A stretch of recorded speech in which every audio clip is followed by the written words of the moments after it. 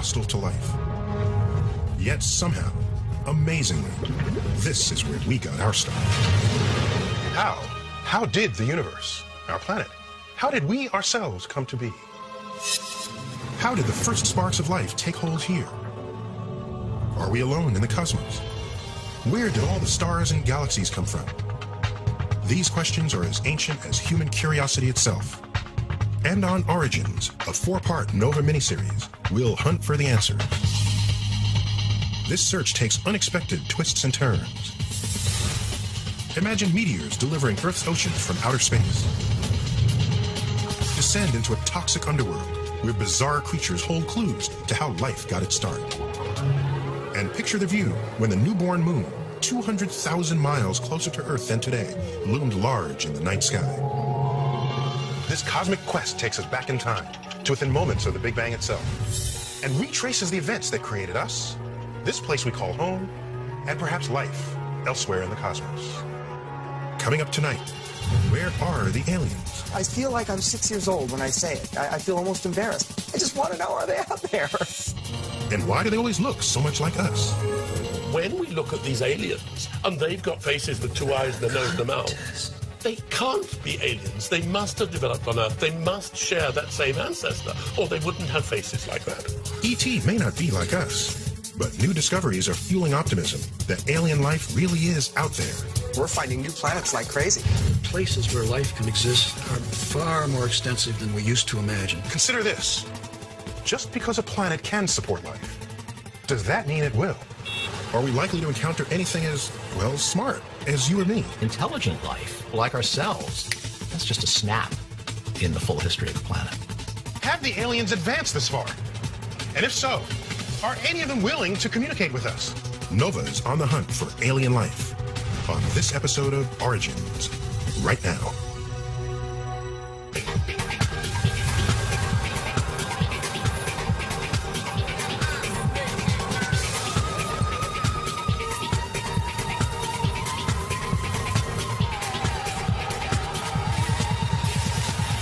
Anyone who visits New York City will see all manner of different life forms.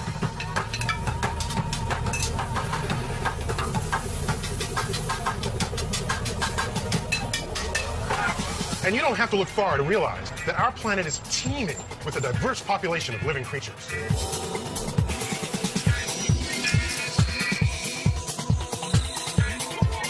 And for centuries, we've been asking ourselves, how unusual is all this? What about the rest of the universe? Is our little planet Earth the only place where the action is? Are we special? I find it hard to believe the fact that we're the only people in this universe. We're definitely not alone. This is not just one universe, you know what I'm saying? There's like 100,000 million galaxies in the universe. There's trillions and billions of universes. Whatever. The point is, it's inconceivable how big things are. To think that we're alone here is ridiculous. Biologist Jack Cohen. Alien is not concerned with biology.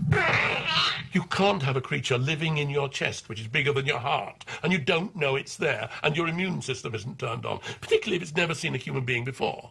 It doesn't work biologically. But it works as a film, because you see the thing coming out of the chest, and it's exactly what they want. It's a horror film. Real aliens? What are we talking about? UFO sightings and abductions that show up in tabloids? I think they have traveled to this planet. They might have been here years ago, but they became extinct just like the dinosaur did. We've been visited. Those lights in the sky aren't all weather balloons. There are some people who believe that aliens are already among us, but there's no credible evidence. There's nothing in any of these stories that can't be explained in some other more rational way. And of course, some people are just plumb crazy. But is it crazy to believe that somewhere beyond our planet, life has taken root? Many scientists would say it's not only possible, but likely. One of the believers is Frank Drake. I first believed there was life beyond Earth when I was 8 years old. Not for any good reason, only because my father told me there were other planets, something like the Earth out there. And to my young mind, that meant places just like where I lived with houses and streets and, in fact, creatures that looked just like me, which was certainly wrong. But I believed. Drake's childhood dreams led him to a career in radio astronomy, and he soon began wondering whether somewhere among the stars there might exist aliens who, like us, had mastered radio. Ever since humans learned how to broadcast radio waves, we've been leaking them out into the cosmos. Everything from Duke Ellington to I Love Lucy to the speeches of world leaders is, thanks to our ingenuity, now traveling across space at the speed of light. Drake reasoned that if aliens were transmitting radio signals of their own, we might be able to detect them. And so he created the first experiment for SETI, the search for extraterrestrial intelligence.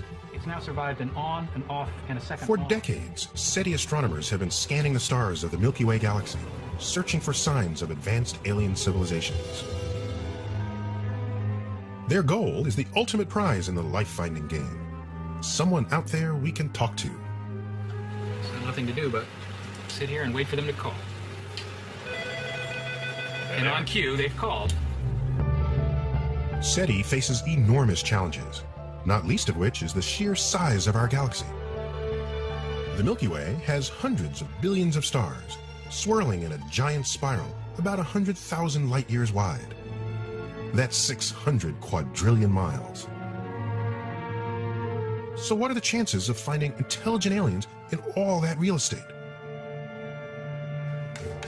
Early in his quest, Frank Drake came up with an equation to guide him. Actually, I first invented the equation as the agenda for a meeting. It seemed pretty obvious. This was a meeting about life and space, and I asked the question, what do we need to know about? And I realized if you multiply them all together, you get the number n. The now famous Drake equation lists the different factors we need to know to predict n, the number of intelligent, detectable civilizations in our own Milky Way galaxy. It includes factors like how many stars have planets, and how often will life become intelligent, and how long a technologically advanced civilization might last. And if you put in scientists' judgment the most plausible values for the factors in this equation, n equals 10,000 detectable civilizations in our galaxy. 10,000 intelligent civilizations, just in the Milky Way alone. That's Frank Drake's best bet, but it's far from conclusive. If you plug different values into the equation, then it's easy to come up with other results. Anything from 1 billion civilizations all the way down to 1, ours. For a long time, the values for most of these terms were unknown. The Drake equation was something of a list of mysteries, leaving the equation unsolvable. But in the last few years, our knowledge of cosmic origins has been growing exponentially, and we're on our way to solving at least some of these mysteries.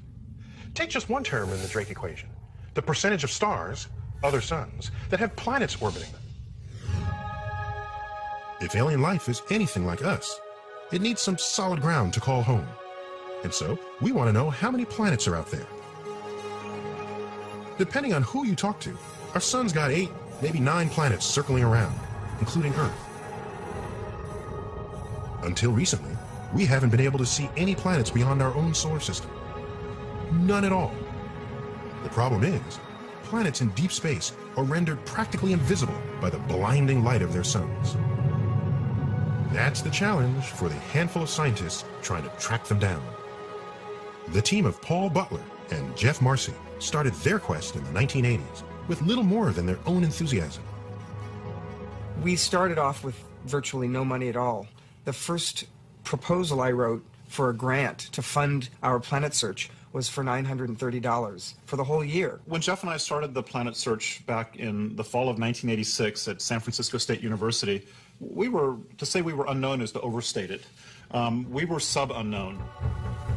The young astronomers were banking on an experimental technique they believed could scope out planets by focusing on the stars they orbit. As a planet orbits a star, the planet pulls gravitationally on the star, making the star wobble. You can tell a star has a planet or more than one planet just by the motion of the star, which ought to be stationary, but wobbles due to the pull on it by the planet. The star's wobble, created by the gravity of orbiting planets, is so subtle, Marcy and Butler can't see it directly, so they use a special technique. It's hard to detect this motion directly, so we thought we would use the Doppler effect. As a star moves toward you, the light waves get compacted, and that means they get shifted toward bluer colors. And then as the star wobbles away from you, the wavelengths of light get stretched out, and that is interpreted by our eyes as redder. Even using the Doppler effect, the only planets we can infer would be ones with tremendous mass. Marcy and Butler were confident that they had the best method for hunting down big planets and hoped they'd be the first to succeed when the unthinkable happened. A team of Swiss astronomers beat them to the punch. The first planet outside our solar system had been found, but by someone else. Most astronomers were skeptical. Although the planet was massive like Jupiter, the Swiss discoverers claimed it orbited its star, 51 Pegasi, in only 4 days. This seemed impossible. Earth takes 365 days to orbit the Sun, and Jupiter takes 12 years. Marcy and Butler felt certain there must be some mistake. Almost every year for the last 100 years, somebody's claimed to have found the first extrasolar planet. And the one thing all those claims had in common was they were wrong. And luckily, Paul, Butler, and I had telescope time the very next week. And we thought, well, we'll just go up and take data on this star, 51 Pegasi, and show that it probably doesn't really have a planet at all. And when we got back and we analyzed all the data, we were stunned. We were stunned because their claim was right. There really was a Jupiter-like planet in a 4-day orbit. We were stunned because this was the first legitimate real planet ever discovered. And that furthermore, that these planets could be much stranger, much more bizarre than any theories that had ever been conjured before. Marcy and Butler had spent years looking for massive planets, like Jupiter, far out from their stars, with long, slow orbits. Now that they realized that big planets could make a complete orbit in a matter of days, they began to wonder, had they missed something? The evidence for new planets might be buried in their old data, but to find it, they'd need hundreds of hours of computer time. And we only had 2 little computers. So we ran around madly, trying to borrow and in some cases subverting our colleagues and stealing their computers so that we could analyze all of this backlog of data. They worked furiously around the clock for weeks, recrunching 8 years of data. I was literally in my office 24 hours a day for about 6 months, reducing data. Some nights, hardly sleeping at all and just making sure the computers were all running. God forbid the computer should sit idle when we could have been finding planets with it. But the marathon was worth it. Within a month and a half of the discovery of the planet around 51 Peg, we found 2 planets sitting in our own data, right there on our computers. The planet around 47 Ursa Majoris, spectacular, and then the other planet around 70 Virginis.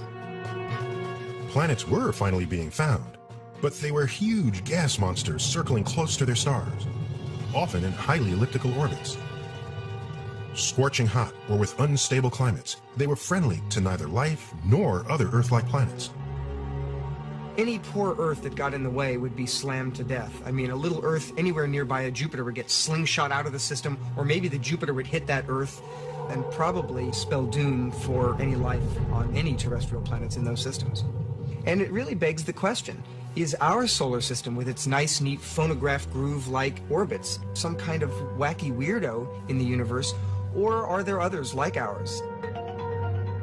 In addition to its neat round orbits, our solar system provides particular shelter for Earth, thanks to the presence and position of Jupiter.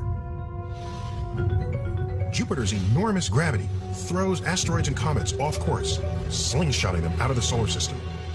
Without this protection, these cosmic missiles would frequently smash into Earth and destroy life as we know it. So if Marcy and Butler want to find Earth-like planets, first they need to find Jupiters more like our own.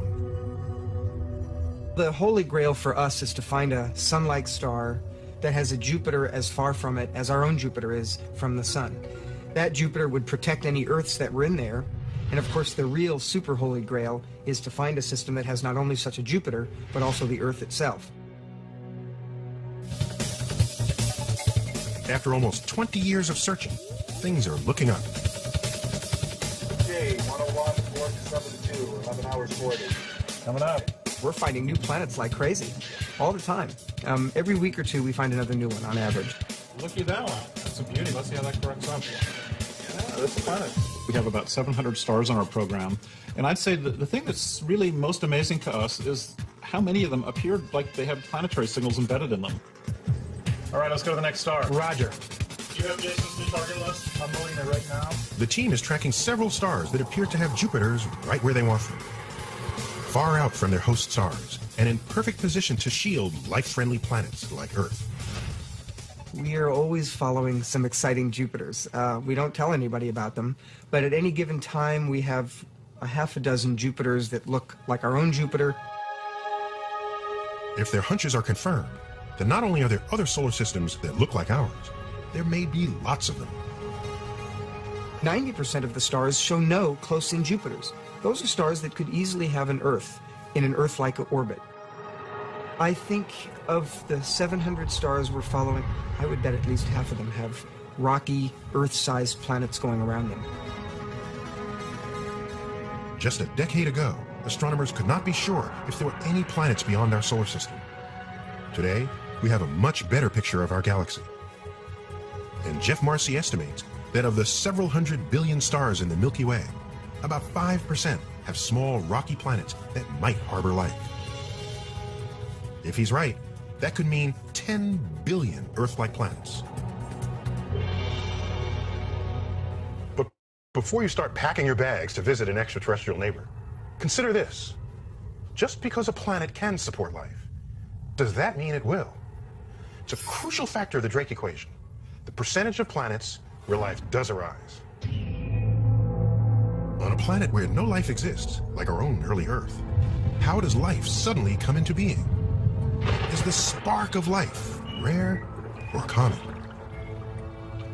25 years ago, most people, when they thought about the origin of life, thought in terms of inherently improbable reactions that would actually occur because of the fullness of time. Andy Knoll is a paleontologist who studies fossils for clues to how early life evolved on Earth. Before about 600 million years ago, all life on Earth was tiny. Single-celled creatures so small that Knoll and his colleagues do most of their work with microscopes or in chemistry labs.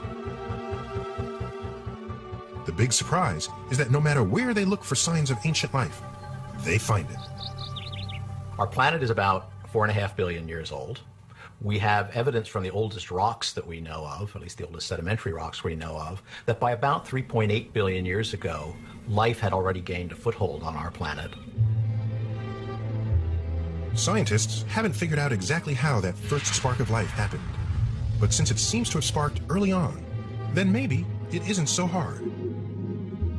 Most people think that whether or not we understand what the chemistry that leads to life is, that it's a chemistry that under the right conditions will pretty much go and is a fairly probable chemistry, and that therefore life doesn't take billions of years to unfold on a planet. It might unfold in thousands of years or 1,000,000 years. A lot of people think if you can't do it in 1,000,000 years, you probably can't do it at all. So what is required to get it all started? Here on Earth, the chemistry of life relies heavily on the element carbon. Carbon is one of the most versatile elements. Each carbon atom can hook up with 1, 2, or 3, or 4 other atoms. It can even link up with other carbon atoms, creating long chains or rings. Throw in a few other elements and you've got amino acids, the ingredients of proteins, the building blocks of life as we know it. Carbon is a very useful element to sit at the center of life's chemistry. There's a lot of it in the universe. It's made very easily in stars. It makes very complicated, meshed together compounds which have the possibility of changing each other's properties. You can have a really complicated, complex setup with carbon. I'd expect that very nearly all life forms we come across that are matter-based are going to be carbon-based. If carbon helps make life happen, then there might be a lot of life out there. Carbon is one of the most common elements in the universe. So if it's got carbon, what else does life need? Lots of oxygen in the air? 72 degrees? We tend to think life belongs in a place that's, well, comfortable for us. But is that really true? The last few years, we've been finding life practically everywhere on Earth, and not just the obvious spots. Microbes are thriving under rocks in the driest, hottest deserts. Life's doing just fine in the dark bottom of the oceans, warmed by deep-sea vents. And now, life is turning up in some of the coldest, bleakest conditions imaginable, including the ice sheets of Antarctica and Greenland. So now that we've found life, not just surviving, but thriving just about everywhere on Earth, suddenly, it's looking more likely that life might thrive in lots of places beyond Earth, even if we would find them a bit uncomfortable. If life is common, then we should be able to find signs of it beyond our own little planet. Unfortunately, the evidence has been elusive. It seems as if one crucial ingredient has been missing. The most important requirement for life is liquid water. And that's a defining requirement for life in terms of our solar system. There's plenty of energy, there's plenty of carbon, there's plenty of other elements on all the planets in our solar system. What's rare, and which, as far as we know, only occurs now on Earth, is liquid water. Liquid water is crucial because it's an ideal solvent. Molecules can easily move around in it and react with one another, allowing the complex chemistry of life to do its thing.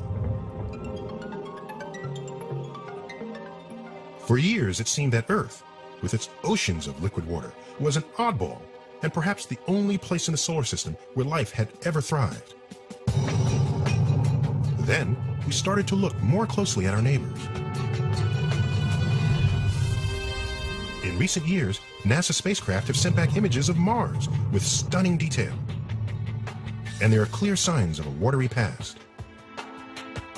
From orbit around Mars, we can see ancient rivers that are now dry, canyons which look like they had lakes in the middle of them, even what looks like an ancient ocean floor in the northern hemisphere. We see unmistakable signs that Mars was a wet place. And now there's even more information from NASA's twin rovers that roamed the red planet, taking pictures and probing the rocks for their chemical makeup. The photos reveal clear sedimentary layers in the Martian rocks, and chemical analysis shows they must have been laid down in the presence of water. Mars might be too cold and dry to harbor life today, but if water was once there, then perhaps life was too. And now there's hope that life may thrive even farther out in the solar system. I think Mars is the #1 candidate for the search for life beyond the Earth, especially if we're going to find it soon. But we do have a backup plan.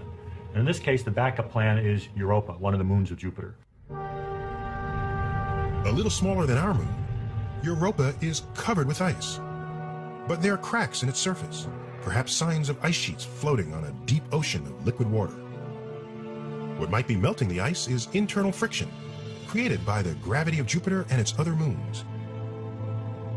Europa's ocean is suddenly considered a potential home for life.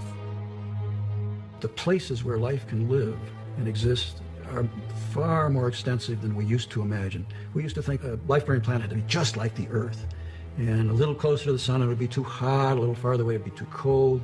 And now we realize, oh gosh, there's a place which has an ocean with 3 times as much water as the ocean of Earth. And the water's warm. And that's way out in the solar system where we used to think the temperatures were ridiculously low. There could never be life there. So the likelihood of life existing on planets and space has just gone up enormously.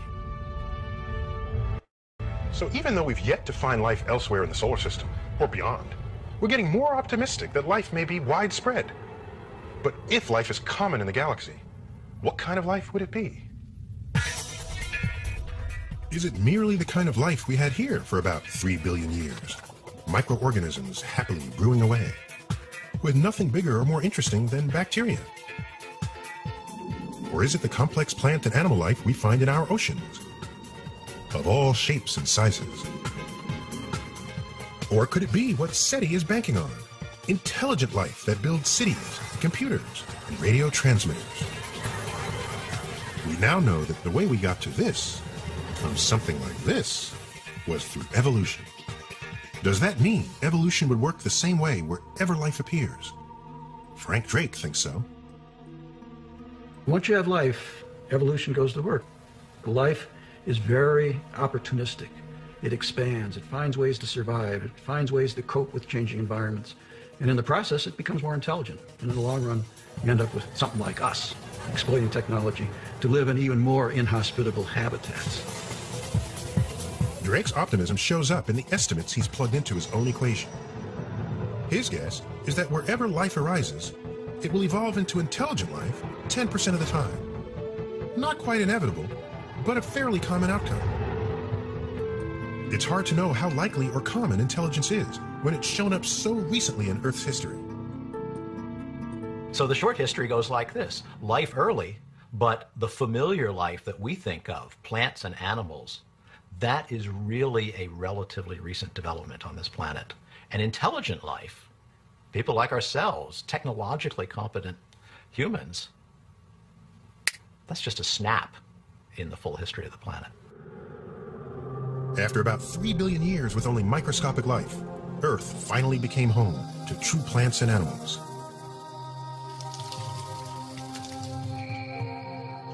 And after another 500 or 600 million years, we came along. One of the major mechanisms for all these changes has been DNA, the long chain of molecules that carries the blueprint for every living thing. Every time a cell divides, its DNA makes a copy of itself. And in that copy, there are often some mistakes.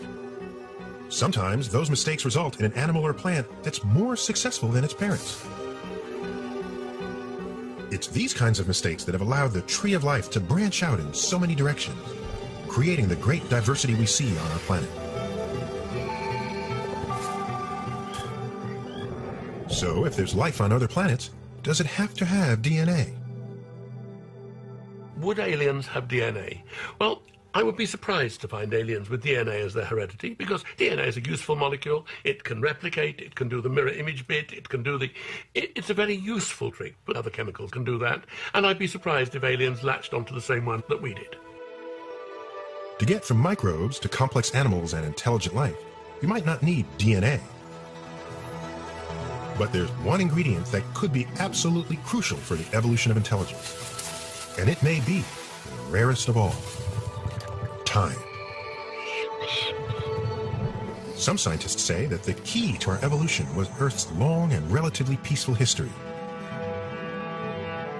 Among them is paleontologist Peter Ward. In this big galaxy of ours, hundreds of billions of stars, surely Earth is repeated many places, many times. Why not? Well, I think the question is, how much time do we have? For instance, we got to intelligent organisms on this planet after 500 million years of animal life. So you've got a long period of time. Now, that doesn't say you couldn't get it sooner in other places, but you still need finite periods of time. And to me, that is the major argument against there being intelligent civilizations. You can't go from a bacterium to an intelligence in 1 million years, maybe not even 10 million years, probably not even in 100 million years. How many other planets are going to have such long periods of time? Not many, I think. In the 500 million years when intelligence was evolving, Earth's plant and animal life might have been pushed back to square one. Single-celled organisms with one catastrophic event. At least a couple of times, we came pretty close. This crater, about 1 mile across, was made by a meteor that plunged to Earth nearly 50,000 years ago. As violent as that event must have been, it was nothing compared with earlier catastrophes. Just ask the dinosaurs. The dinosaurs ruled Earth for about 150 million years. They had the size, they had the power. It seemed that nothing could stop them. Then, 65 million years ago, an asteroid about 6 miles across headed toward Earth.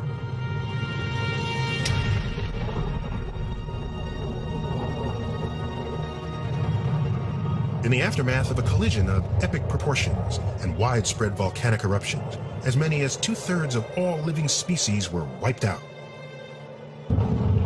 The big guys didn't stand a chance. Among the survivors were little mammals, and with the dinosaurs conveniently out of the picture, they thrived. Over the eons, their descendants evolved into lots of different animals, including primates, including us. That's how we got our start. But what if you turn back the clock? What if that asteroid had taken a slightly different course and missed Earth completely? Little mammals may have never gotten their chance because the dinosaurs could still be in charge today. And instead of me, one of them might be hosting this show. Thank you. Thank you very much.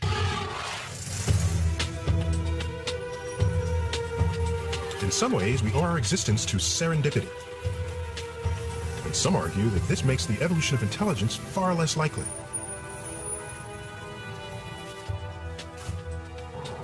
Our brains evolved through many stages. The little rodents, the early primates, and later on we branched from the apes. This worked for us, but is it the only route to intelligence? Would an alien species have to go through the same steps? There is no way to know for sure, but on our planet, lots of animals have remarkable brains and behavior, including some that are very distant from us on the evolutionary tree. Among them are the cephalopods, including octopus, squid, and cuttlefish. Cephalopods are mollusks. They're related to clams and oysters, but they don't look much like them at all.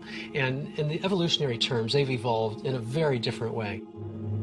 Roger Hanlon has spent the last 30 years studying the behavior of these animals. Behavior that is their main defense from ending up as dinner.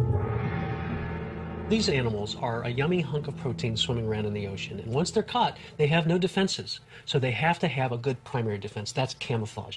Don't be seen. Move over to this tank here. In the lab, Hanlon and his team study how cephalopods, like this cuttlefish, control and change their skin patterns. It's taking that visual information and translating it to the skin on the back. This is beautiful. Look at that perfect white square. To see how they apply their tricks in their natural habitat, Hanlon tails them with his underwater camera. His biggest challenge? Finding them in the first place. Octopus and cuttlefish have an uncanny ability to completely disappear into the background. We all think of the chameleon as sort of the king or queen of color change, but that's not true. A cephalopod can show many more patterns and can show them instantaneously. An octopus can be so camouflaged you literally cannot see it. So every place they go, they are morphing into something that looks a lot like that environment. So here's the scene. You've got a rock with algae all over it. There appears to be nothing there except the swimming fish going by. Okay, so take a look here and just watch for a moment. And there it is. Whoa. Isn't that amazing? This animal was completely camouflaged on that rock, and suddenly it was there. This remarkable camouflage, changing both pattern and three-dimensional texture, is performed by skin unlike any other animals.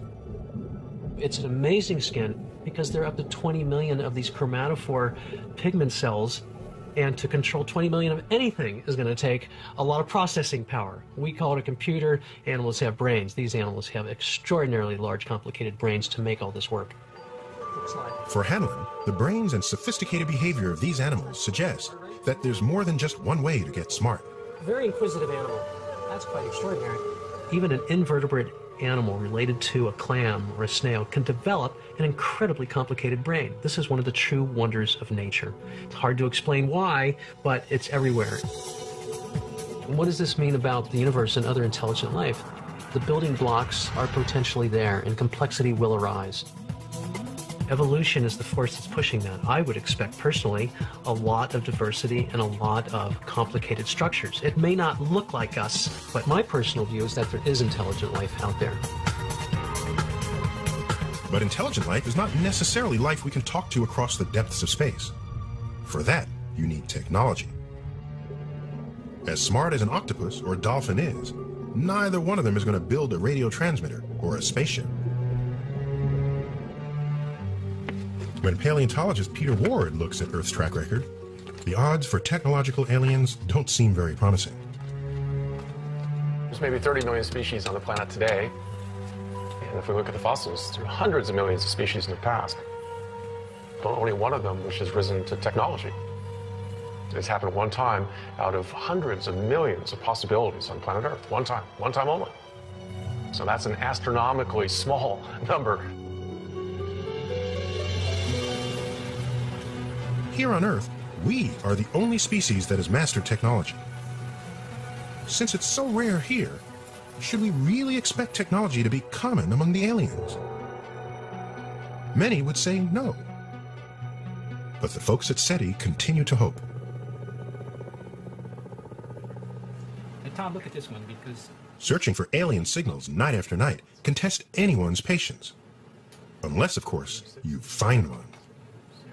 Most evenings, SETI will get a false alarm or two. But one night in 1997, they received a signal so strong and true, it looked as if their long search might be over. we were observing at another telescope in West Virginia, and we got this signal that started to pass all the automated tests that we use to determine is it really extraterrestrial, is it just more interference. The lead astronomer that evening was SETI director Jill Tarter. Following standard procedure, she pointed the receiving dish away from the star where the signal appeared to originate. If the signal remained, it was just a stray transmission from Earth. But when they moved the dish, the signal went away. And when it was pointed back at the star, the signal returned. Excited, the SETI team repeated the test. We went off in another direction and the signal went away, and we came back and it was there, and we went off in another direction and the signal went away, and we came back and it was there, and it was now getting very interesting. Interesting because the signal might actually be coming from deep space. The excitement quickly spread back to SETI headquarters in Mountain View, California. I was back in Mountain View. We were watching the signal on remote monitors. Okay. Well, after about 4 or 6 hours of this, still passing the test, needless to say, our blood pressure definitely was rising. And I was so excited that exactly what I was looking for was right there staring me in the face. By now, the star had set. The next night would tell the tale. If the signal returned, perhaps ET was finally on the line. I, for one, couldn't sit down. I was just sort of pacing around. A lot of people were huddled around the computers. Nobody went home. Nobody went out for a burger. In a sense, you know, it could have been an historic moment. The historic moment didn't survive the night. Most of the time, SETI used a second telescope located in Georgia to weed out false alarms. Unfortunately, the backup antenna wasn't working. So it took a little longer than usual for the SETI team to discover the truth on their own. The signal was coming from a distant research satellite. The champagne remained unpopped. Despite the disappointment, SETI has never lost faith. Its scientists remain convinced that our universe is capable of producing intelligent life on many different worlds. I truly believe there are signals out there. I also recognize full well that our instruments, as powerful as they are hardly beginning the search. The number of stars we've looked at, the number of radio frequencies, is minuscule compared to the total inventory of combinations of stars and frequencies there are to search. So we have hardly started. We should not have succeeded. Only through a great fluke of good luck would we have succeeded by now. Humans have been leaking radio waves into space for most of the past century. Compared to the history of our Milky Way galaxy, about 10 billion years, that's a tiny blip. And we've been actively listening for radio signals from distant civilizations for only about 40 years. If the aliens are on the other side of the galaxy, any signal they send could take tens of thousands of years to reach Earth. It's as if the aliens were throwing a dart and trying to hit one tiny spot on this enormous landscape of time and space. Let's face it, the odds of our capturing that signal aren't very good. And yet, who can blame us for trying? For me, it's the most interesting question. Are we alone? What's our place in this universe? How do we fit in? Are we just run-of-the-mill? Are we totally exceptional? Or are we somewhere in between? Exploring our own world and the universe beyond has been full of surprises. Just a few hundred years ago, we assumed that everything about us and our surroundings was special and unique. Now we know there are lots of stars out there, many like our sun.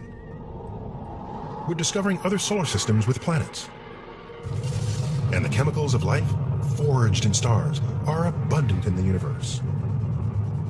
If those common chemicals have caught the spark of life somewhere else, who knows how that life will evolve, what path it will follow, and whether we'll ever meet. I feel like I'm 6 years old when I say it. I feel almost embarrassed. I just want to know, are they out there? And all of my science training and math and skills as a researcher kind of go out the door. I just feel that this is a question that is going to be so profound for us as a species, but also individually. Each one of us will have to look within ourselves and figure out what it means to us. Are we alone? Are we rare? Are we common? We still do not know. But perhaps someday we will. And the answer, whatever it is, will reshape our sense of ourselves and our place in the universe.